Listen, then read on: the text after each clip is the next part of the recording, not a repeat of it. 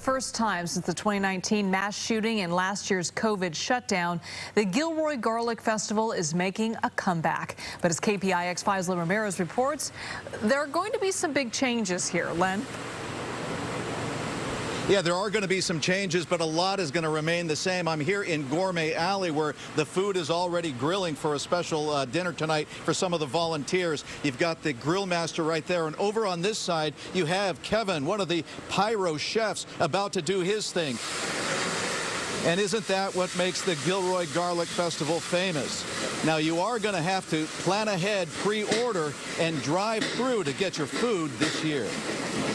Can you smell the basil? Garlic Festival volunteers are prepping up the food on Gourmet Alley, and that distinctively garlicky odor is once again wafting through the Gilroy air. Smell the garlic. How's it smell? Wonderful.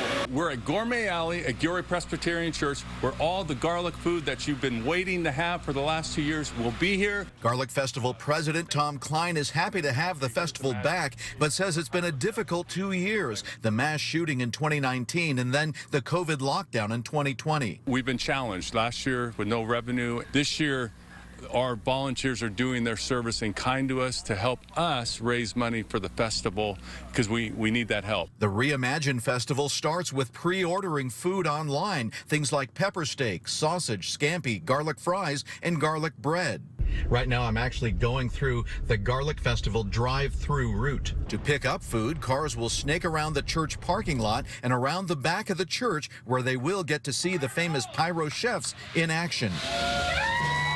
Then they'll be served through the window, but will have to eat off-site. The entire property is fenced, and Gilroy police already have a watchful eye on. Watching this come together over the last couple of weeks has just been phenomenal. Neighbors Carl and Diane Marvin are excited and proud to have the scaled-down festival back and in their backyard. I mean, we are Gilroy strong.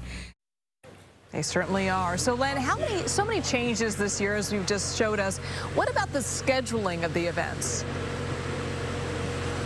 Well, the scheduling is going to be completely different as well. It's usually held over one weekend, but this year it's going to be over 2 weekends, starting tomorrow and then through this weekend, and then also the next weekend, which will be July 30th through August 1st. And the hours are going to be from 4 p.m. to 7 p.m. on Fridays, and then from 11 a.m. to 7 p.m. on Saturdays and Sundays. So you will have to do that pre-ordering to make sure you can get your food prepared for you, and you can just Google the Gilroy Garlic Festival 2021, and the results will pop up, so you can order the food. Come out here and support the Garlic Festival.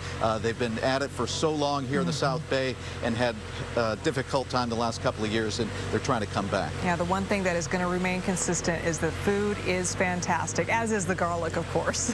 That's right. I mean, let's give you one last look here at the tri-tips that are grilling there on the oak, and the sausages. You know, if you could just smell through the TV, you would love it. Yeah, it's just mean, Len. It's just mean. We're getting pepper steak. We're getting close to dinner time. That's just cruel. Oh yeah, yeah. Gonna be eating good in Gilroy tonight. Oh, no question. All right, Len. Thanks.